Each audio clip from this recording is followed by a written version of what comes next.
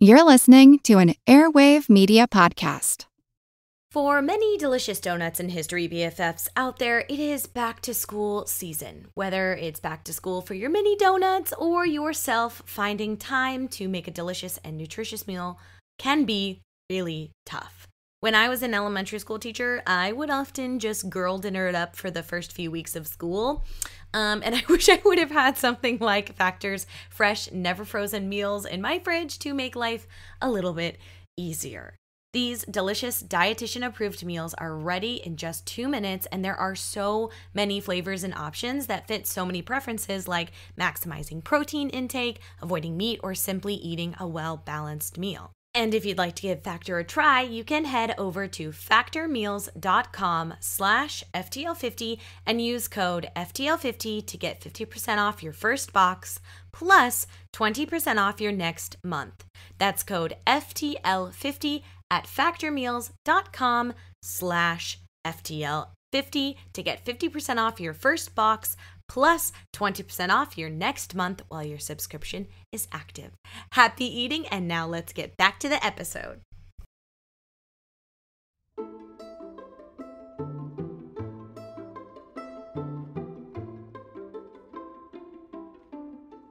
Welcome, friend. I'm TK, your tour guide to the past, and you are listening to For the Love of History, the podcast where we talk about world history, women's history, weird history, and we have our author interview special that we love to do from time to time when TK sends out her chaotic messages or emails, and sometimes we get answers from the author, and today we did. I'm so happy to introduce Dr. Angela Stienne. She is an author, obviously, a museum researcher, a historian, and a storyteller. Thank you so much for joining us today. Thank you so much for the invitation. I'm so excited that you replied to me because I love to just randomly DM people. And I actually found Dr. Angela from a Google search that I was doing. If you have been a listener of For the Love of History for a while, I'm sure you heard the Egyptian tattoo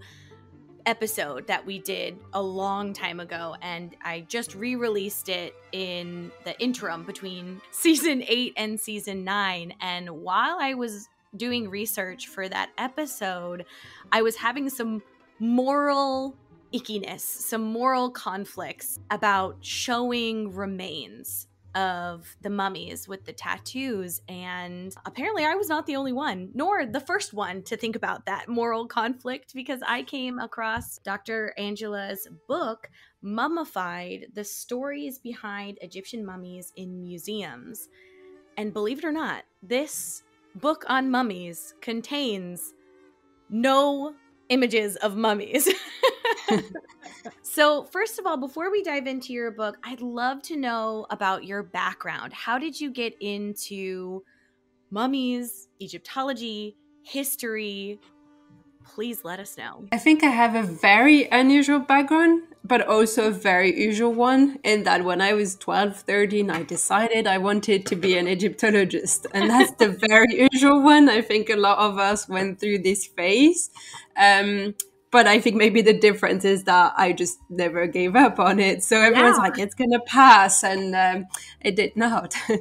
But for a bit of context, I grew up in the suburb of Paris. So I think, one of the things is I had a lot of sort of exposure to the world of Egyptology because of, friends' involvement with Egypt, and especially with the history of Egyptology, which is something I'm really interested about. So, of course, I grew up, I had the Louvre, but also the obelisk, all of these sites that kind of sort of nurture your interest. But I decided, that very early on that this is what I was going to do, and the shape and form wasn't very defined. It changed a lot, but it's really something that I got really interested in at a very young age, but not really Egyptian mummies as a topic of research. So I wanted to be an Egyptologist, but I didn't even ever imagine that first that I would do all my studies in English and move to England, but also that it would actually be on human remains. And maybe that's a bit reassuring that at 13 I did not want to study human remains,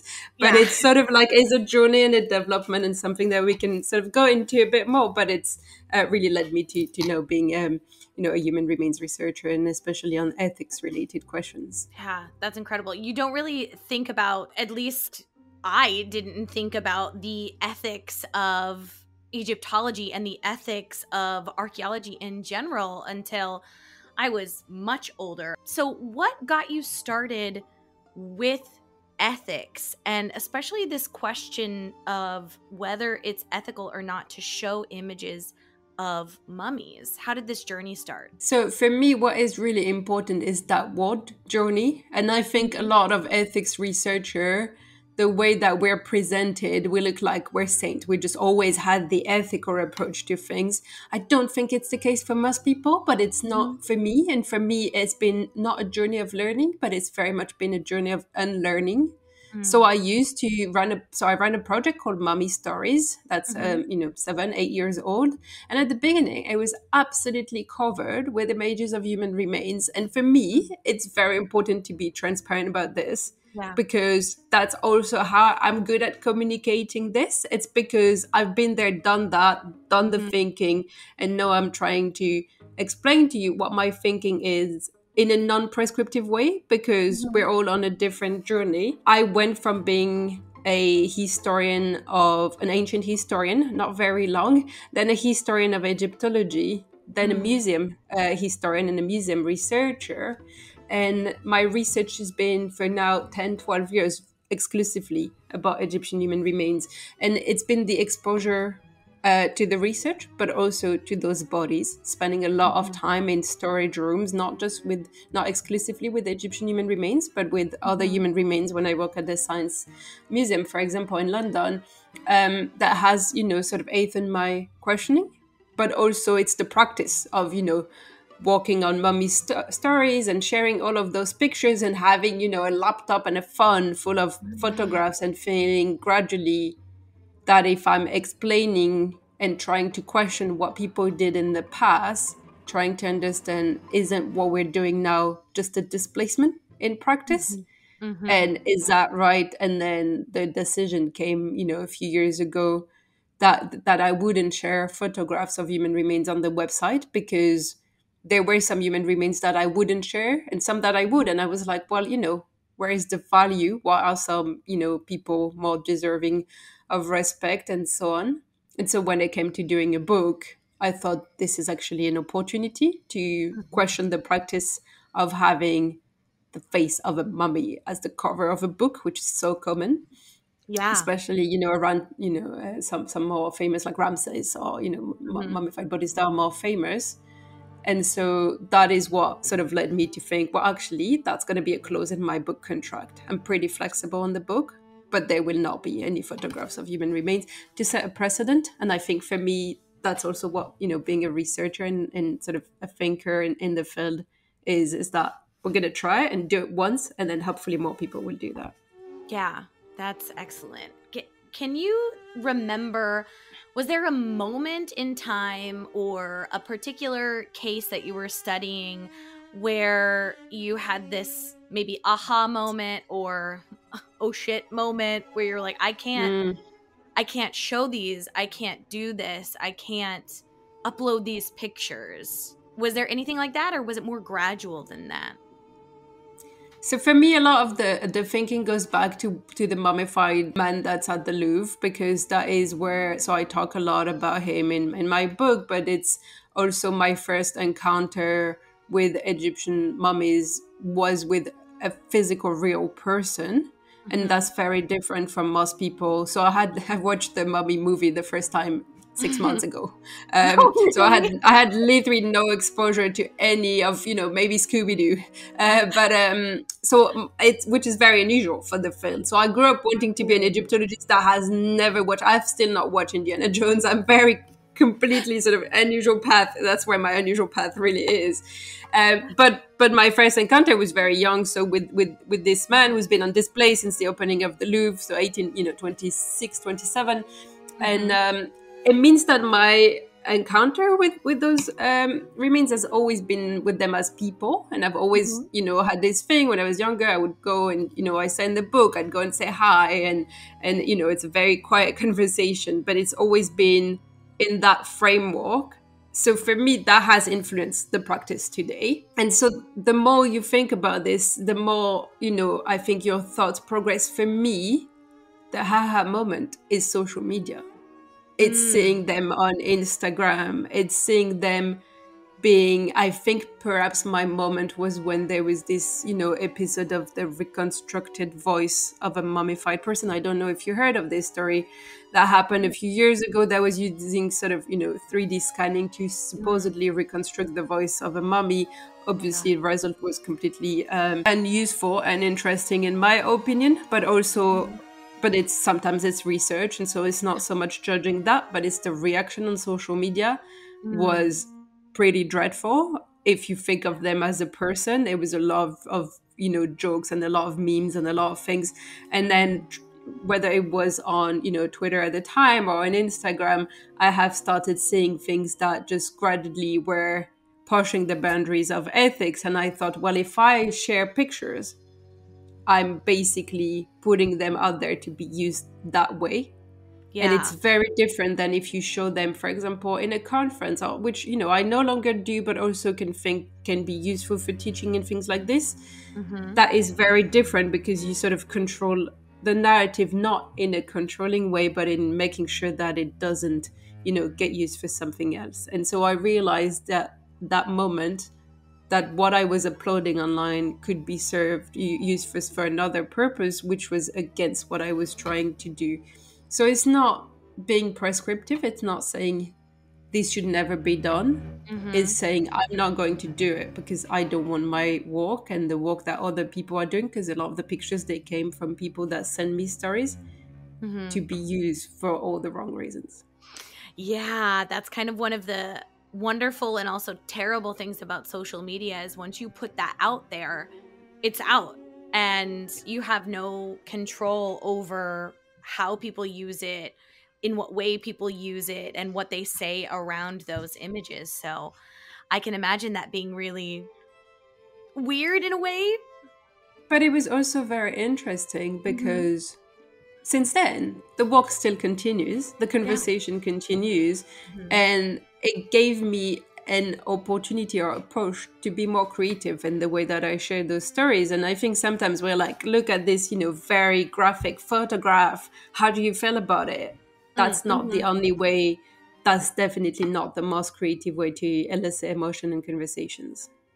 Yeah. So let's shift over to your book a little bit and talk about those creative ways. So can you tell us a little bit of an overview of what your book is about? Yes. So it's very much a journey of thinking and of learning and unlearning what Egyptian mummies are as, as sort of material bodies, but also why they're in museums. And it's a journey through time. It's based in France and in England, and it goes through sort of the very intricate, but also very little known, sometimes pretty strange stories about how Egyptian mummified bodies ended up in museums. For me, the reflection of the book is you go to England, in the middle of England, and you will find a museum that has Egyptian mummies in the most green, wet, cold, England, weather, landscape, environment. And my thinking is, do you ever stop and look at them and think, why? Yeah. How did they end up here? Why are they here? Why am I just having a little stroll, drinking my little coffee, walking in a museum that's free and just seeing an Egyptian mummified body and just being like, oh yeah, just another one like every museum, without questioning how it ended up here? Because if you think about it, that is what is very strange. Egyptian mummified bodies are not strange. The fact that they exist in that environment is strange, and the fact that we don't question it is interesting to me. And that is very much what the book is about. So it goes through all these stories about how they were brought from Egypt and all of those disasters and all of these, very strange practices, some very wrong practices. But all of it is really to lead you to the question of, why are they here today? And why do we go and see them without judgment, but more of a journey of, I hope people close it and they're like, I have so many questions. Yeah, I definitely had a lot of questions after closing your book. One of my questions was more of a rhetorical one of why people are okay with going to see the mummified remains of people, but often people are uncomfortable with scary movies or seeing violent video games or something like that.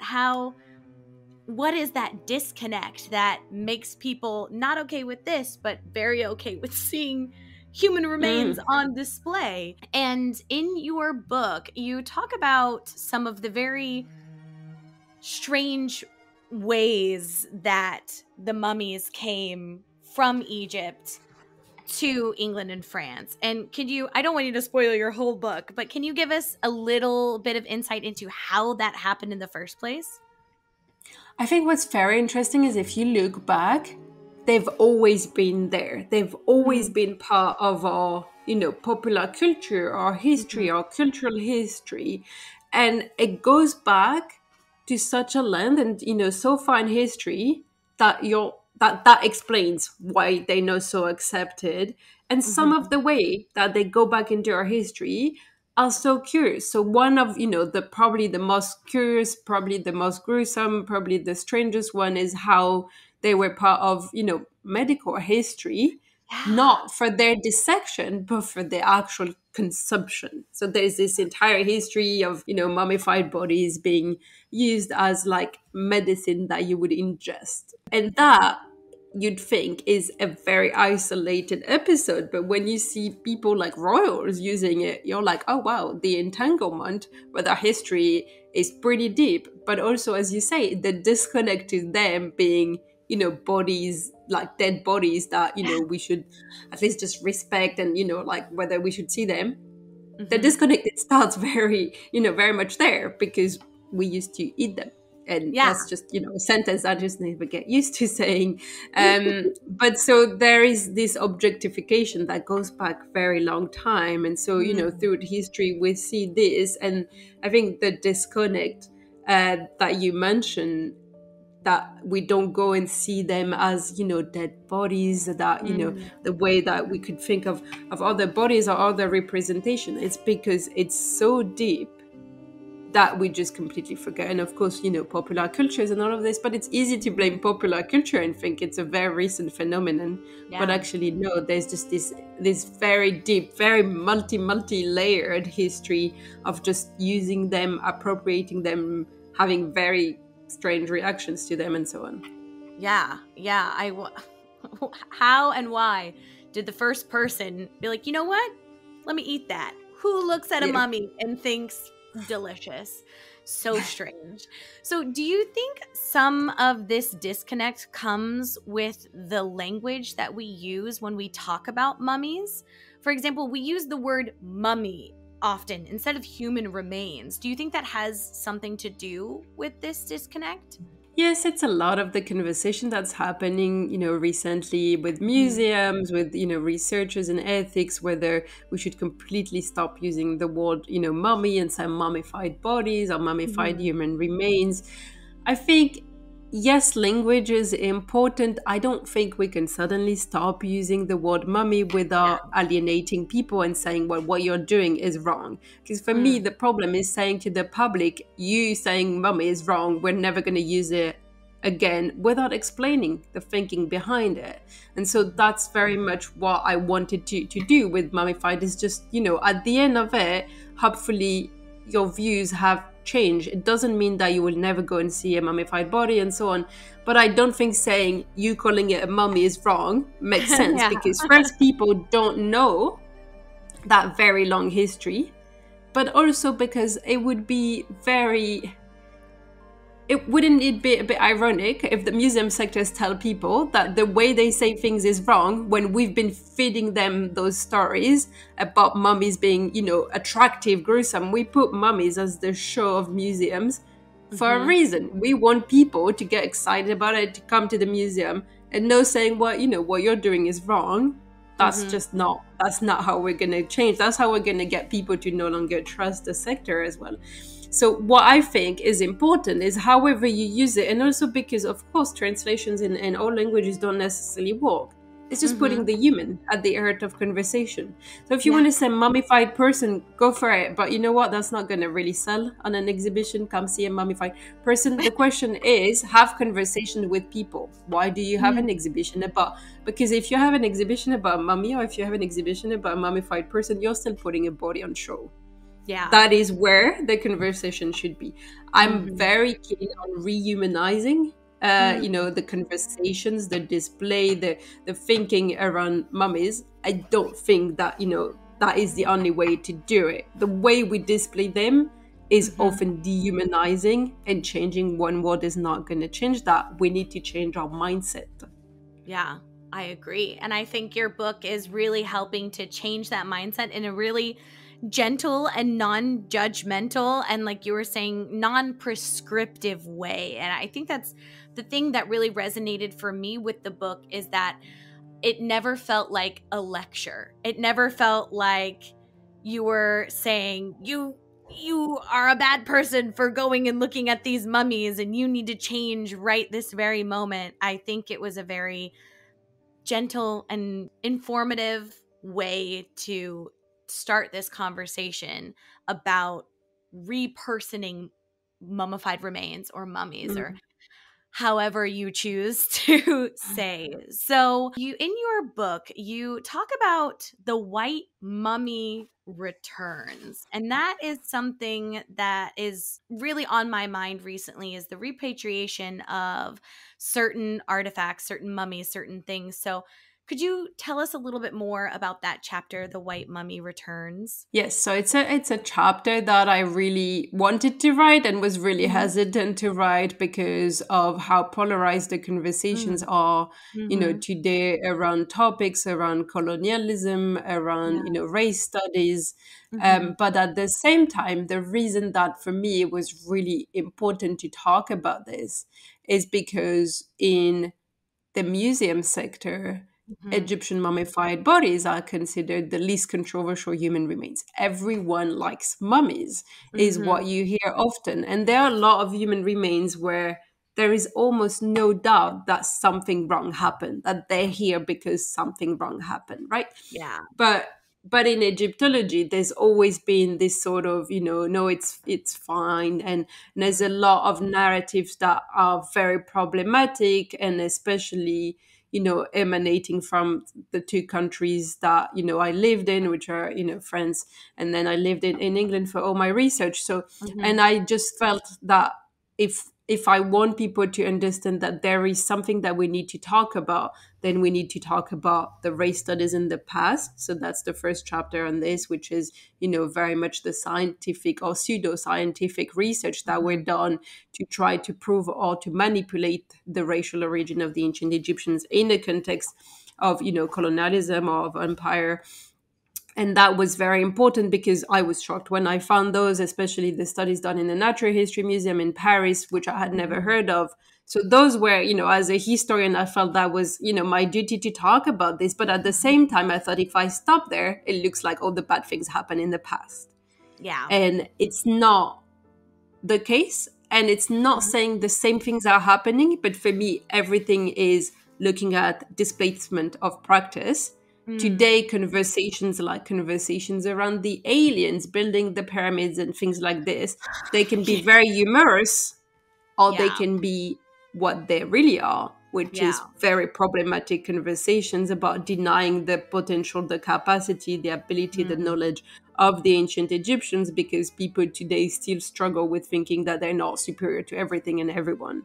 And for me, that is what, the White Mummy Returns is about. It's very much saying, well, those conversations that are complicated and that have sort of that place Egyptology at the center of other conversations that is not just a little field, but actually has an impact on the narratives, they still matter today. The way we frame Egypt today in museums, the way we locate it separately from the continent where it is and so on, it has an impact. It frames, museums were created for this, to frame the world.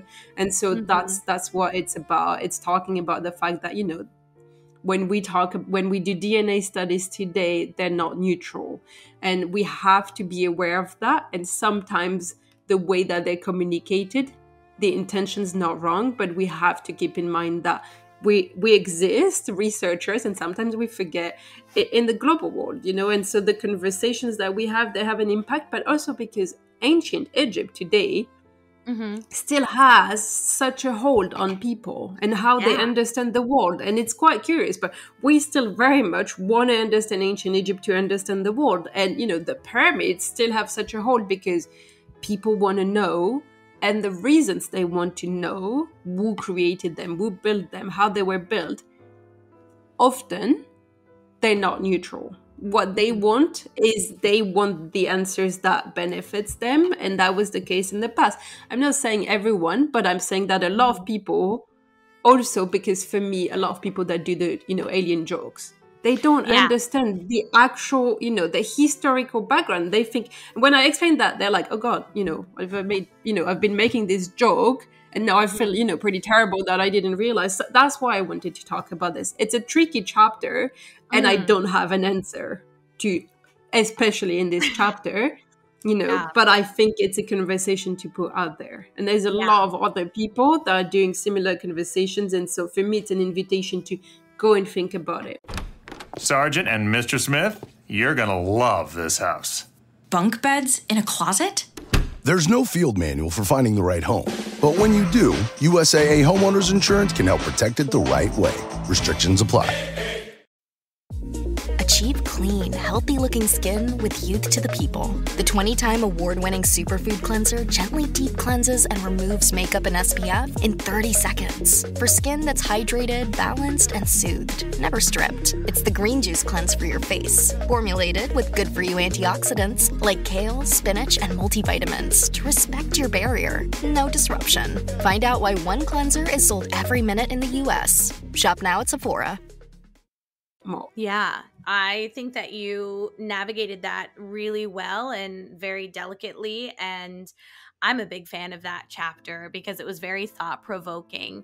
And for me as well, I very, very much dislike, and I hesitate to use the word hate, but I kind of hate it when people make these jokes about the ancient aliens building pyramids. And I have found that recently on especially TikTok is a place where pseudoscience and conspiracy historians and archaeologists find themselves large audiences. And there's even lots of documentaries, again, hesitate to use that word, that have come out recently that are not based in reality. They're based in conspiracy and pseudoscience. So I think having your book is a really great glass of cold water, a very refreshing thing to read in the face of so much misinformation. So you were talking earlier about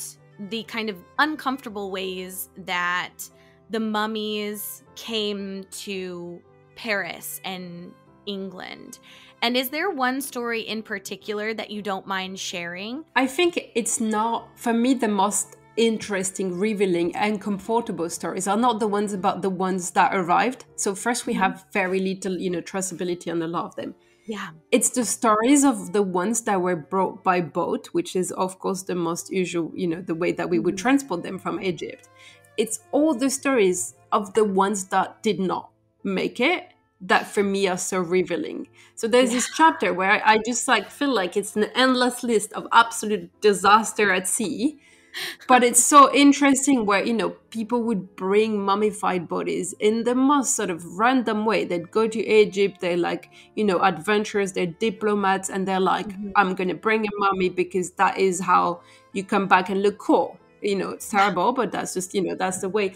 So they would do that, and then they would have no idea how to transport them. They would just put them in like a box that's not the coffin, because they would sell the coffin separately, to make money. So that's why most of the Egyptian mummified bodies in museums today, the coffin you see on display, probably not theirs.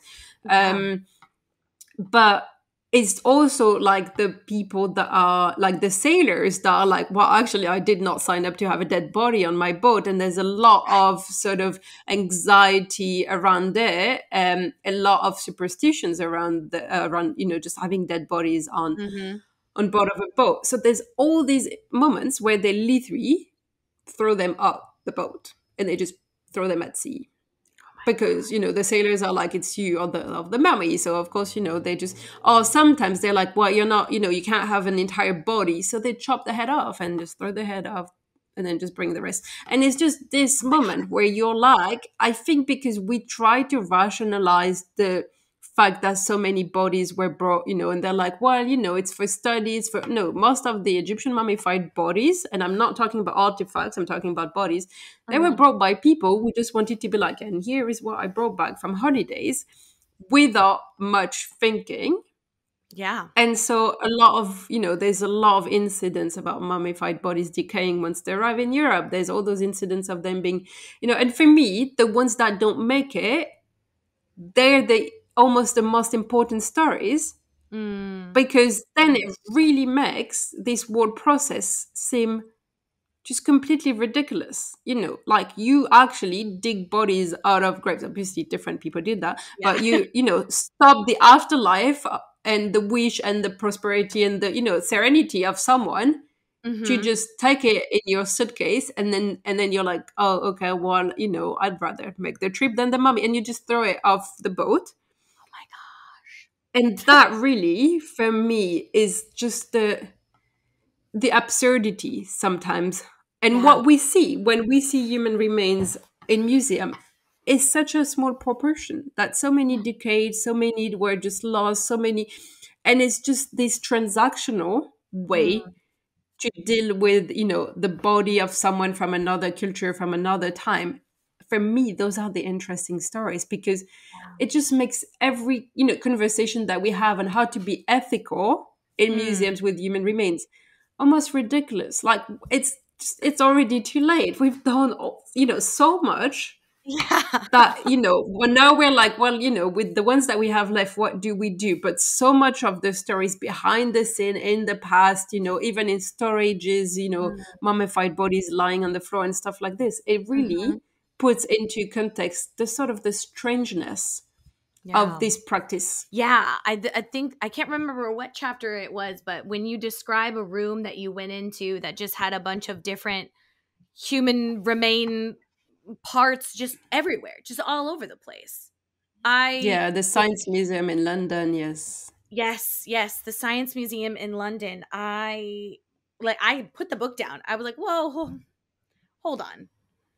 This is real. This is a real thing. And it made me like so sad. I was so sad when I read that part. Of course, I had to continue reading. But what was that moment like for you? I read your thoughts in the book, but I would love to know what your thoughts are now after, it's been almost 2 years since you've finished the book. What are those feelings just as raw as they were then? I think for me, so this was my postdoctoral research here in London, and that was very much a shift, because my doctoral thesis wasn't so much about ethics, it was very historical. So it was very much understanding what we've just talked about, the processes, the thinking, the intellectual ideas, that it's and a lot of very sort of archive heavy research for my doctoral thesis.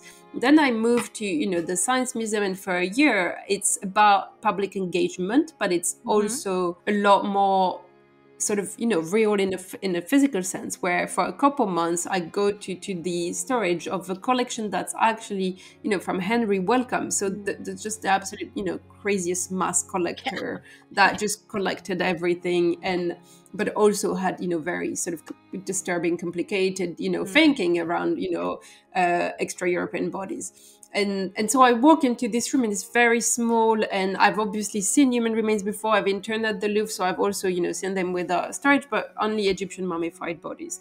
And so you have this very clinical room, as I call it in the book, because it's very well done. It's very, everything's covered up. There's, it's very respectful, so that if, someone comes and changes a light bulb, they do not have to, see human remains. And which is obviously very important. Mm-hmm. And I sit here, and so I open all the cases, and so all of a sudden everything's very visible, and I just sit here, and it's people think that our work and research is very exciting, it's very thrilling, it's very movie like, but actually you're like wearing gloves, and the smell of just products for conservation, but also the use of arsenic at the time and things like this, and you sit here and you look around, and you're like, there's 1,000 human remains. And all I could think is, what the hell, like, how did we end up with being in a situation where, there's like heads on shelves, there's, and you just look around and you're like, it's like when we say that the museum is, sort of a micro world, that it represents the world. In that moment, you sit in a room and you're like, this is what that means. Yeah. But it's not the world, it's the history you don't want to know. You want to not think about, because you're like, well, I'm sitting and I'm literally seeing the world because human remains in that room come from all around the world.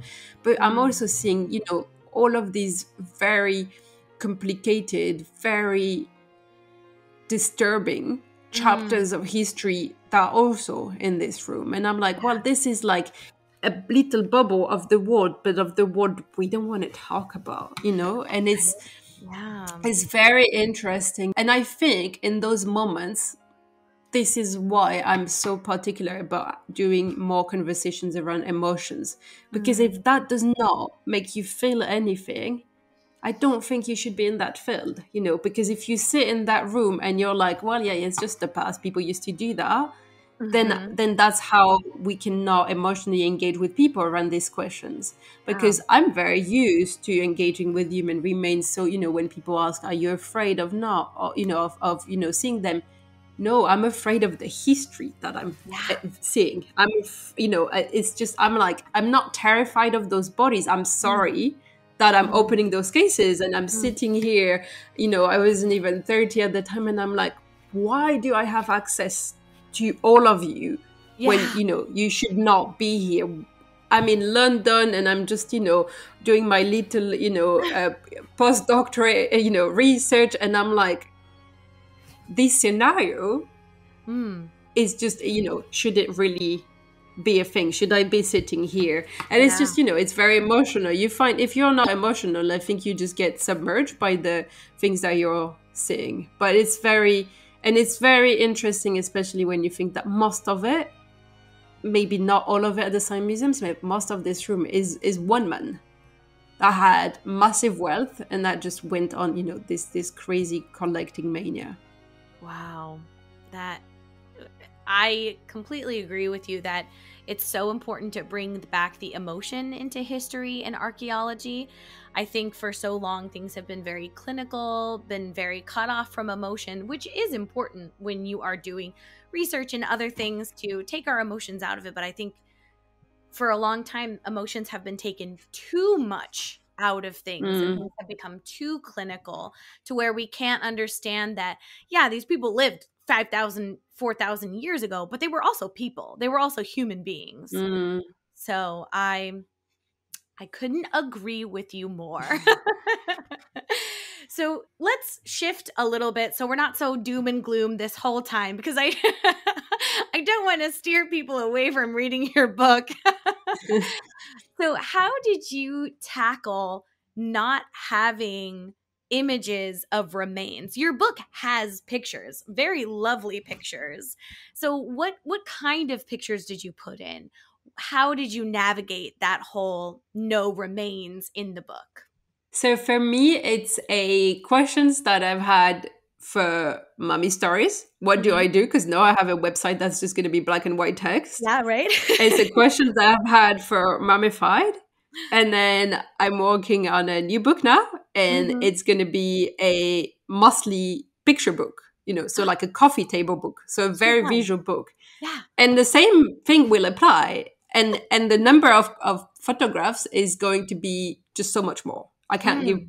a lot of details, but and now the challenge is even greater, because Yeah. if the idea is it's visual, for Mummified, there's about 30 photographs. They're Mhm. black and white. I think for me, it's been really interesting because at the end of the day, mummified bodies in museums, they don't exist on their own.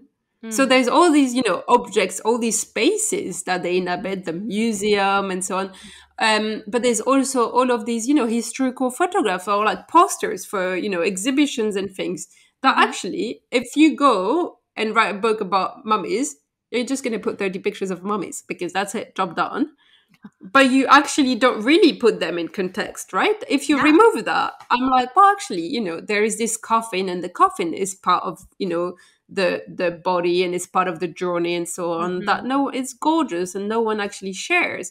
And then there is this museum space, or there's this historical, engraving of. I absolutely adore those, of like, people going to the British Museum to see the mummy room, or like the Mhm. first ever engraving of, the Louvre mummy room, which, has been very little published. Because if you're going to write about, Egyptian mummies at the Louvre, just put a photograph of Pasheri, right? The mummified man. Yeah. But if you don't, then all of a sudden you're going to go in the archive and be like, oh God, that's where they were displayed before. That's really interesting. Or like there's, those paintings of, people first painting at the Louvre and so on. So actually, it just makes it a lot more creative, but it's also a very interesting way of putting, those bodies into context. So I Mhm. mentioned it a few times in the book, but like there's this Egyptian mummy that's on display in one room, and then it changes, it goes upstairs, and then it goes downstairs, and every time it changes location, the narrative changes.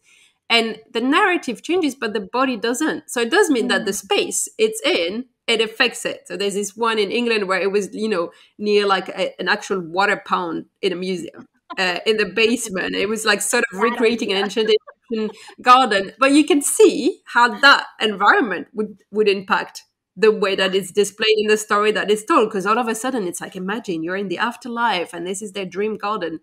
Yeah. If you put it on a display in like, a room with lots of like other artifacts from other culture, the story Mhm. is going to be different. So if you don't actually focus on the photograph of the body, you have all of Mhm. these great stories. And I mean, Egyptian mummies in museums, it's also the history of museums. It's not just the history of Egyptology, it's the Yeah. history of people coming to museum. You look at the engraving from the British Museum, you can definitely see that it's people from the upper class. It tells you something about access to museums, who used to go. It's interesting to see, those very elegantly, richly dressed women sort of peeking at a Mhm. mummified body and thinking, how did that go? What did they Yeah. think at that time? Yeah. Was, a lady seeing a dead body, or was it really already, the disconnect was already there? Because I Yeah. would assume that so all of these stories, you actually think about them if you don't put those photographs.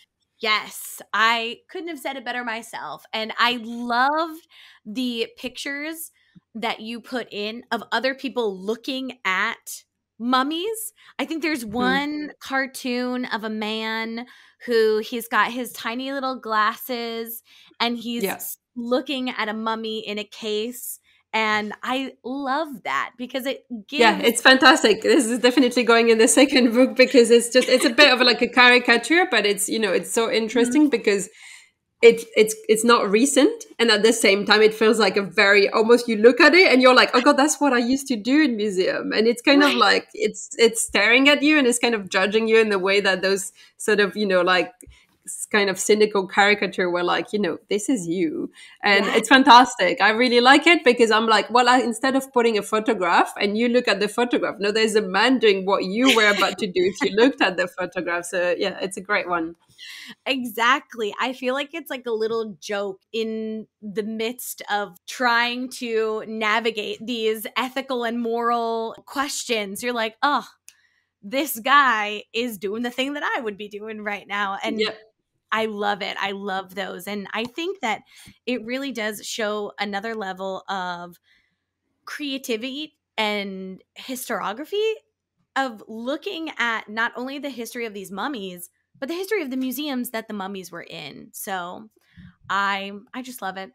I cannot sing the praises of your book enough. It was so great. And at the risk of just revealing everything in the book, I want people to still go read your book. Is there any final message that you'd like to tell the listeners? Any final thing that you'd like to say to wrap up our interview today?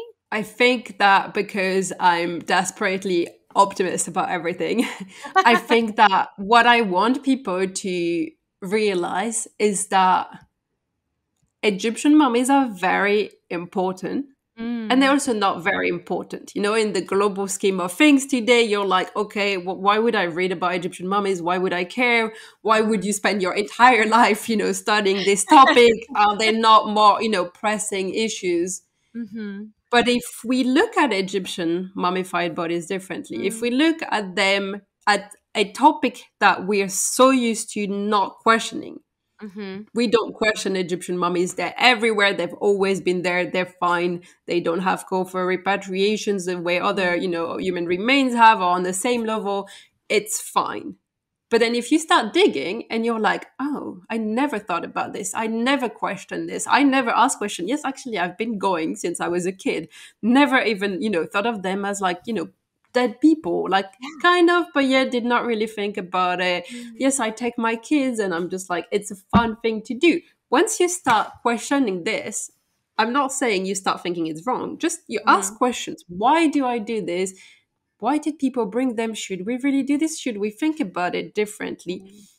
On a topic that is so familiar, then you will start thinking and asking questions about other topics, about museum topics, but about, you know, society, the things that we do without thinking, the things that we're like, it's always been like that.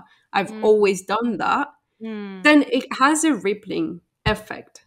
And for me, what I want is people to ask more questions about anything they want, just to be curious, to question their practice and their habits, and just, you know, to have these conversations that are more emotional than human. You have them about Egyptian mummified bodies, great. But if you have them about a completely different topic, if you never open that book again, but you're like, actually, in which other field, in which other topic, in which other areas of my life can I think a little differently? Can I ask a little more questions? Can I be a little more emotional? Yeah. I really think that this is going to have, you know, an impact on our film, but also on us as people. I know, because as I said, I wasn't doing this before, even though I had been in this field, but it has changed the way that I think about things, but it also has changed the way that I work on other projects that are unrelated. Just because now I'm like, what if we turn things upside down? What if we look at a different angle?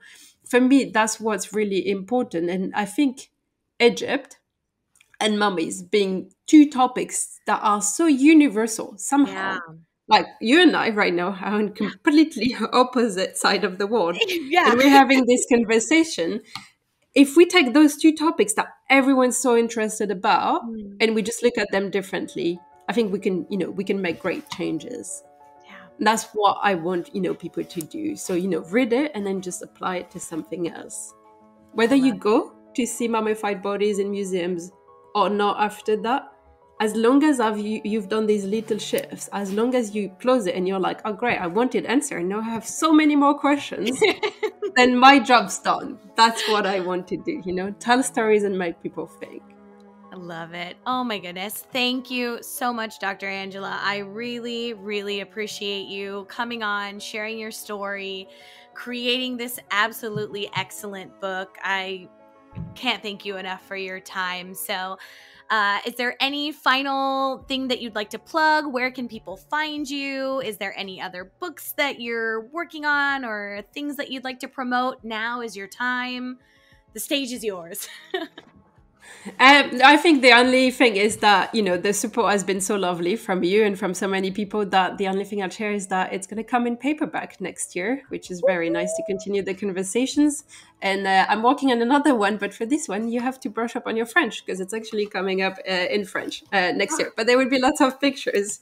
But other than that, the only thing I'd say is just, really just keep supporting writers and authors because it's been a wonderful journey and it's also a lot more complex than a lot of people think. So things like, what you do is just wonderful. So thank you so much for your work as well. Thank you so much. That's so kind of you. So I will put all of the links to Dr. Angela's website, where to get the book, and her social medias, all of that fun stuff in the show notes below so that you can continue to help support her by getting the book or requesting it at your library. So thank you so much. Yes. And I will see you in the outro. Bye. Thank you. Bye-bye. Well, dear one, thank you so much for joining Dr. Angela and I for this wonderful episode talking about her book. Who knew a book on mummies could be so interesting without any pictures of mummies? And I'm about to say something controversial yet brave. Even more interesting than your run-of-the-mill mummy book, I think. But that's just me. That is just me. If you enjoyed this episode and you would like to support Dr. Angela, you can head down to the show notes to find all of the places where you can buy her book. And if you like to support things in which we're talking about right now, you can. God, that was probably the worst segue I've ever done. Anyways, if you like support and you want to support this podcast, you can head down to the show notes as well for all sorts of ways to support For the Love of History. You could get some amazing merch. It's very cute and very comfy. You could join us over on Patreon for lots of bonus content, for early access to episodes, for so many fun things over there. You can also donate to the For the Love of History app, which we are still holding donations for. If you haven't heard about that, you can head on over to the website where I tell you all about it, what it is, why we're doing it. And if you haven't already, one of the best free 99 ways to support For the Love of History is to leave a rating or review on Apple Podcasts, because that's the only way Apple Podcasts is going to know that you think this is a good podcast and other people should know about it. And another free 99 way is by subscribing over on YouTube, and you can see my lovely face and the lovely face of all my guests and the not so lovely faces of the people that we talk about, the garbage humans to be particular, and the very lovely faces of the Empress Baddies and all of the various other things that we talk about. I'm rambling. I'm a little bit tired, so I'm going to go and drink some water, maybe a coffee, and I'll see you next week when we talk about the deadly history of tea. And boy, howdy, let me tell you, friend, the bibliography on this one is long, so strap in. All right, do something for yourself to make you happy. Go outside, touch your grass, drink some water, and I will see you next week. Okay, love you so much. Bye.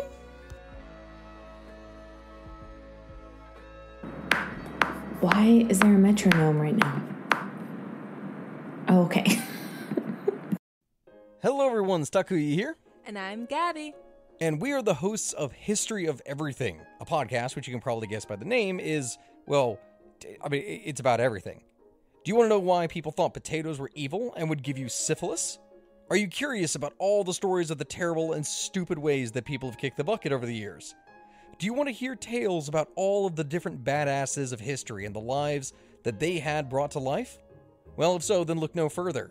History of Everything is just the right podcast for you. It's available on Spotify, Pandora, and anywhere else that you get your podcast from. Join us for some fun and just see how weird and wacky history can be.